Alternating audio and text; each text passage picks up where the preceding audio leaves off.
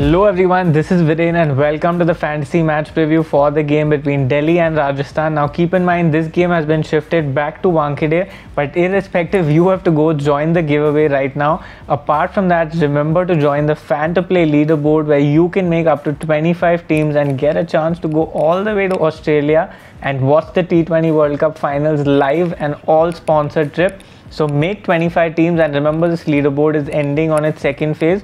So go cash in and join as many teams as possible, win the Grand League and along with that go to Australia. So today we have a really special guest with us, Crick Crazy Nicks, also known as Nikhil to all of you. Welcome Nikhil, how are you doing?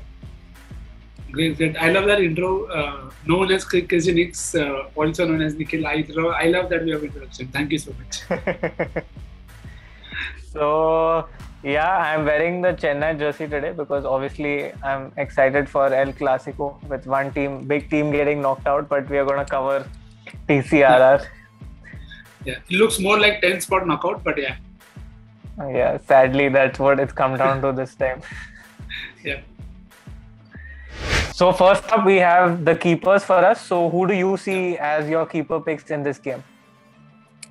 I think it's very safe to go with all three in Butler, Samson, and Pant. Given the recent form of Butler and Samson, they are doing fairly well, and also we are getting a lot of keeping points this year because of the way pitches have been. So I think Samson and Pant in that case make a very good vice captain options as well if people want to try those, because you could take 3 catches, do 1 stumping, and it could eventually be a very good job done. Point. Yeah. So I think I'll go with all 3 of them. In Grand Leagues, definitely you can take a risk on one of the openers falling early and then either Pant getting a long time or Samson getting a long time. So in that case, you can drop Josh Butler. But again, it's a very tricky call given his recent form. But yeah, I'll stay with all 3 in my small league team for sure. Okay, makes sense. Who are the batters? Again, Shaw and Warner look like really hot form, so difficult to drop. But I think we have some matchups there, right? For Shaw and Warner. Both of them have strong matchups. Warner against Ashwin and Shaw versus Bolt. So how do you see that? Also, an interesting number for Shaw versus Ashwin. That Ashwin has bowled 1 ball to Shaw and has got him out of that very ball. So I see Ashwin opening the bowling for Shaw.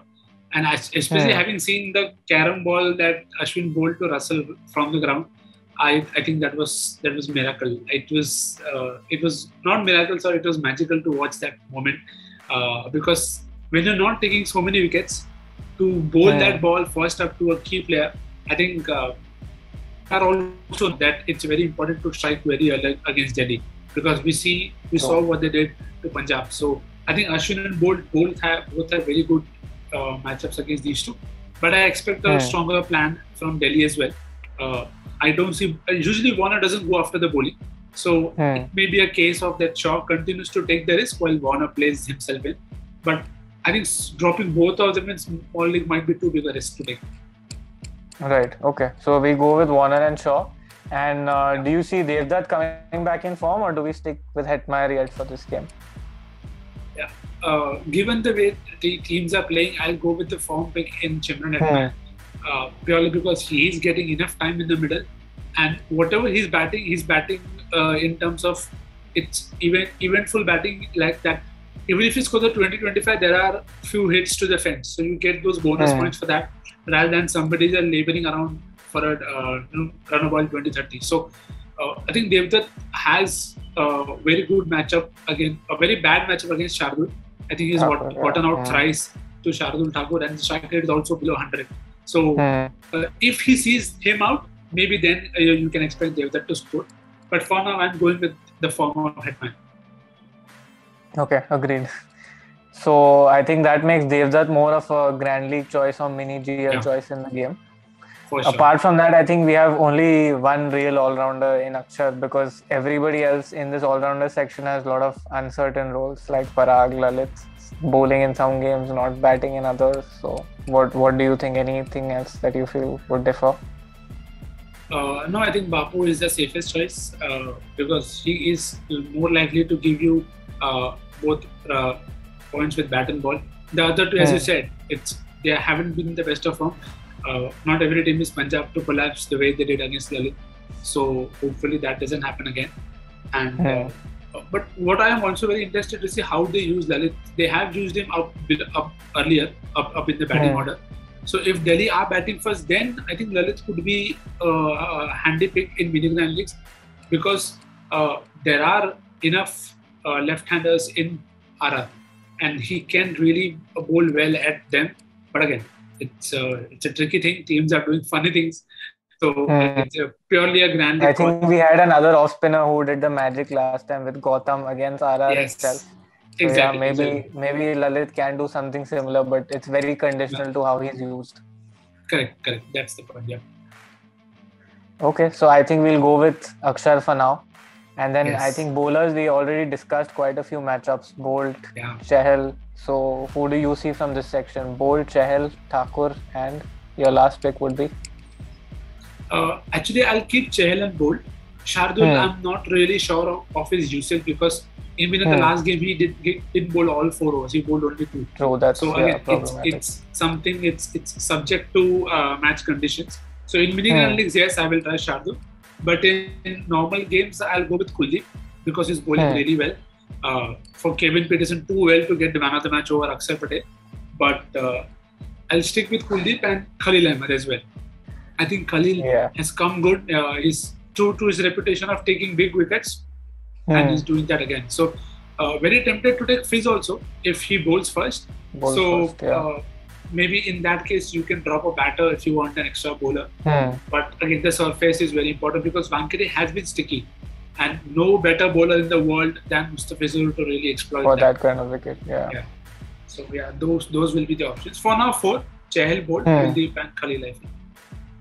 And because we also discussed the left-handedness of the whole RR team, do you see them not really going after much against Kuldeep, or do you see them going all-out attack? How do you feel that approach will be against him? I think it will be situational based. Sometimes RR have got really good start in foreign of types. So it depends on how they go. Again, the reason for taking Kuldeep is purely because if RR lose their top order early, Kuldeep will gobble the tail. Going to dominate. So I think that is the one reason why I've kept Kuldeep, because players something what Chahal did to KKR. So Kuldeep can very well do the same. Agreed. And who do you see as captain and vice captain, apart from the obvious choices in Butler and Warner? Very tricky to go away from them, especially given how games have gone. To be very honest, it's been a tricky time where you take a risk on the player and then the player doesn't get more than 2 overs. It's happened with me in 4 games in a row now. Hasaranga, Shardul Thakur. In a few games, you also tried that combination. Yep, same players. So again, the logic is there because they are bowling in the power play and also in the death overs. So if you ask me very honestly, I'll be tempted to go with Chahal and Kuldeep, because both of them are bowling really well and the lineups aren't that great. But again, in a mini-grand league team, yes, I'll go with Chahal and Kuldeep as a combination. But in small leagues, I'll stick to Butler and Warner. Pant is a handy vice captain option because of the returns with the keeping part. So I think those will be the options that I'll keep in mind and not go too far away from them. Makes sense. Agreed. And who do you see as challenge picks finally in the game? As I said, I'll definitely go with the 2 spinners and 1 batter. I'll probably side with the guy who's chasing between Warner and Butler, purely because I feel that is the easier suit to be safer in terms of predictions. So one of Warner, Butler, and the other 2 will be Chahal and Kuldeep, because whenever they are bowling, they're still finding ways to take wickets. So in that sense, I think you can even go Butler, Warner, and take one of Chahal and Kuldeep. So I think it's between those 4 players you can happily play around. And they're getting a lot of bowls and LBWs too. So exactly. That is the they're main getting point, those bonus points. Yes.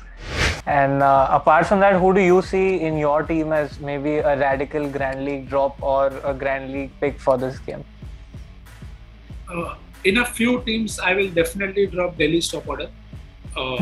Purely because of the matchups that they have with Bolt and Ash. And then you can have somebody like a Pant and a Rahman captain, vice captain, or a Pant and an Akshar Patel captain, vice captain, because then they'll get enough times to bat out in the middle. So that is one. radical left field choice, and the other is with Shimron Hetmyer as captain. I think while batting first, it's a very, I wouldn't say it's a left field choice. Hetmyer has been their best batter after Joss Butler, more consistent than Sanju in most of the games so far. So I think Hetmyer could be a very good option, along with, of course, Julie Chair. It's hard to look. I think sometimes we take too much risk on an unknown player. I think it's rather very great and good for your sides as well if you go with the form guys, because they are more likely to come off than anybody. So it's a difference between finding the big name and finding the name in form. So I'll probably side with the name in form and then make things as per that. Makes sense. I think my bold call for this game is one of the left-hand bowlers of Delhi is going to get Butler out. Yes. I think that is good. That is possible this power play, especially because I saw the way Akshar bowled against Bairstow and Livingston, and I feel that he can come into his own against Butler also in the same way. For sure. Possible.